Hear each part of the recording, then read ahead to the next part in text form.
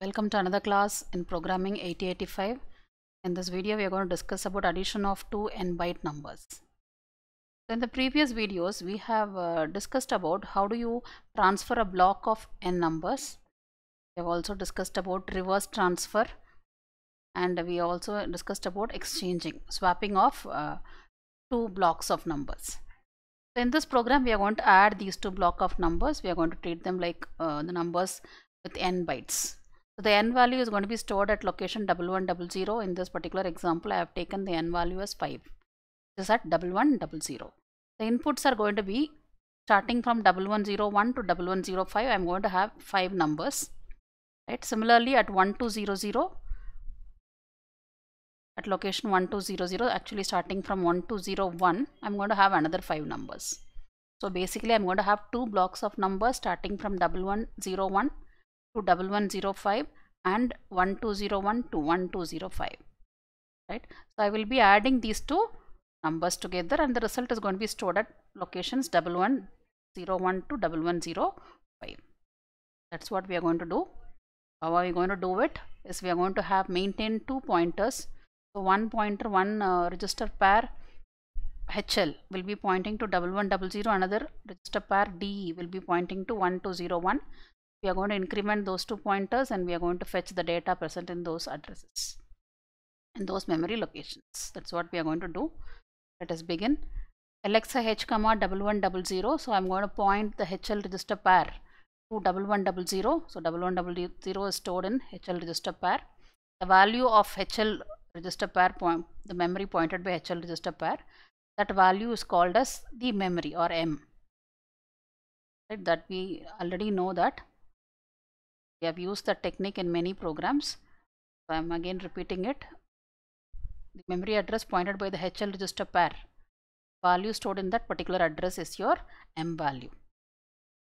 Next line, LXI D comma 1201. So the D register pair is going to be loaded with 1201, or you can say D register pair is pointing to 1201.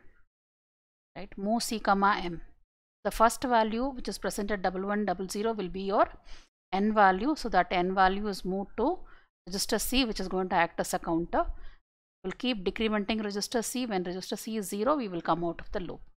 That is the purpose of using this register C. Next, you have INX H. So you have to increment your HL register pair, so it becomes 1101. This is when we are going to start the adding process. Right now, your pointer is pointing to 1101. So there are two pointers. HL is pointing to 1101. D is going to point to 1201. Now we are going to add these two. Right. So how are we going to do it? We are going to use a command called LDAXD.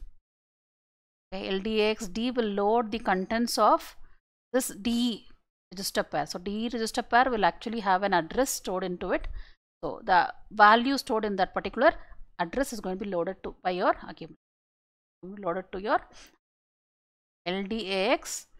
Going to load the value which is present in the memory location which is pointed by the DE register pair. Okay, so we have used LDAX instruction also. So look, the value present at 1201 is 1. So what I have done, the inputs what I have given is 1101, I have given 1 to 5. Similarly 1201 also I have given 1 to 5. So I'm trying to add 1 plus 1, 2 plus 2, 3 plus 3, 4 plus 4 and 5 plus 5. That's what we are going to be. Right. So the value present at 1201 is going to be loaded by your accumulator. So accumulator's value now is 1. Add M. So M is nothing but the value pointed by the HL register pair. HL register pair is now pointing to 1101, which is 1. So 1 plus 1, 2. After addition, your accumulator value is going to be 2.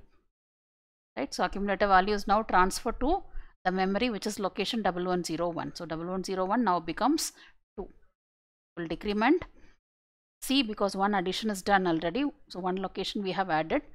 We'll decrement C. You are incrementing H and incrementing D.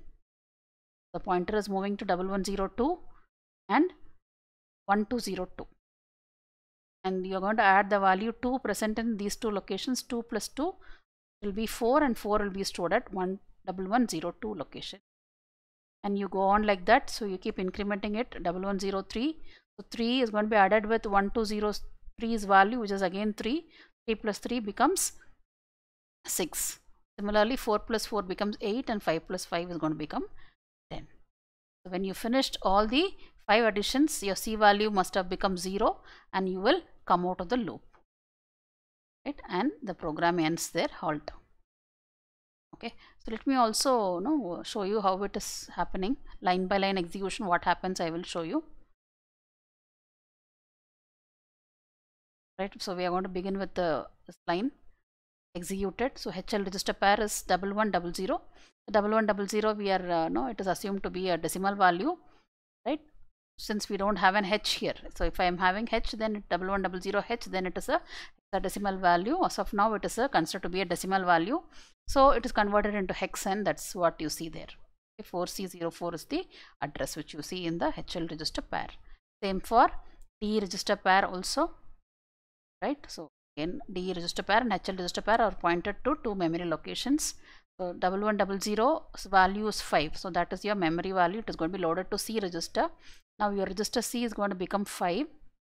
So can you see here in the register part? So your C register C is 5. So this is B and this is going to be C. Register C is 5. So I'm incrementing H. So what happens? I'm going to move to the next location, which is 1101. So HL is going to point to 1101. So I'm going to load the value present in 1201. So I'm going to load it to the accumulator. So your accumulator value is 1. Your memory value is also 1. When I add a memory with the accumulator, 1 plus 1, your accumulator will become 2 now. Okay, so accumulator value is 2. That value is going to be stored in your memory, which is nothing but the pointer which is pointing to 1101. So 1101 will become 2. Right, it has become 2 now. So you are decrementing C value. C value started with 5. Now it is going to become 4. We are going to increment the H register, HL register pair and D register pair, and we are going to access the next values. So you keep going on with it until C becomes 0. Right, so we will go on with this until C value becomes 0. You can see the C value. Right, it keeps adding. 6 will be stored. Then you have 8 that will be stored. Then you have 10. Right, so that is going to be stored.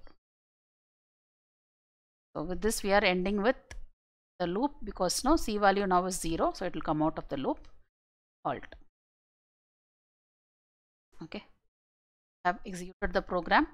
So the output will be at 1101, 2, 4, 6, 8 and 10. Okay, so that's it. I hope you understand the program. So I also found a very strange thing happening.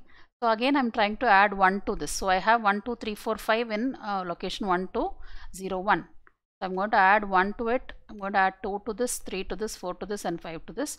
So what happens is, this is you can say this is too stable. So when I keep executing it, the same program again and again, comes 3 stable, 4 stable, 5 stable, and so on. It's a very interesting observation. Right, 10 stable and so on. It just goes on like that. I can go on with it. Right, hope you enjoyed the video. Thank you.